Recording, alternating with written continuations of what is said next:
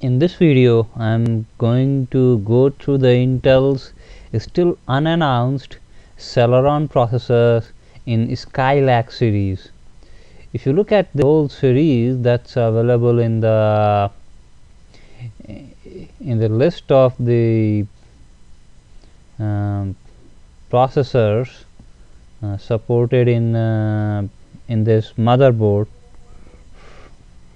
from BioStar, then they list out these processors. The top of the line of course is 6700 Core i7 and i5 i3, but all the way to the bottom you see three Celeron processors, G3920, G3900T and G3900.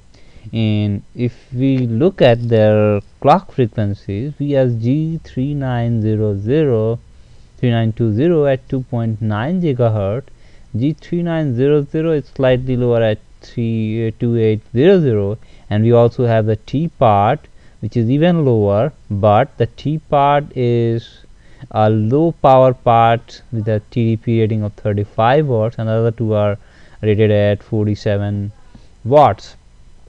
Intel has not listed this processors, the Celeron processor, yet on its website, but their processing power is obviously going to be lower than the Core i3s and Pentiums and all the way to the bottom. They are really for low cost. I believe this is like $40. You can see the this processor being sold in one of the websites, and they have listed their prices here.